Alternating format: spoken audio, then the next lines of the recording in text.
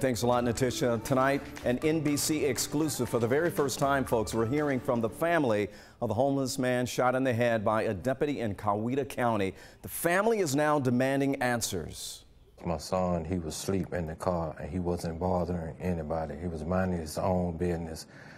And it shows that he was in fear for his life. You can see it in his face. He wasn't aware of what was going on. He was just coming out of sleep.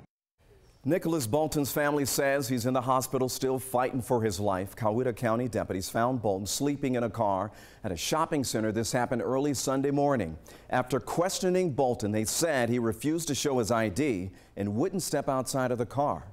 Deputies say Bolton then drove off and they tried to stop him. Body cam video shows the moment this one particular deputy, John Collins, shot Bolton in the head. The family's lawyer says Collins was never in immediate danger. The sheriff's office says it believes the deputy's actions are justified. The GBI is now looking into this case.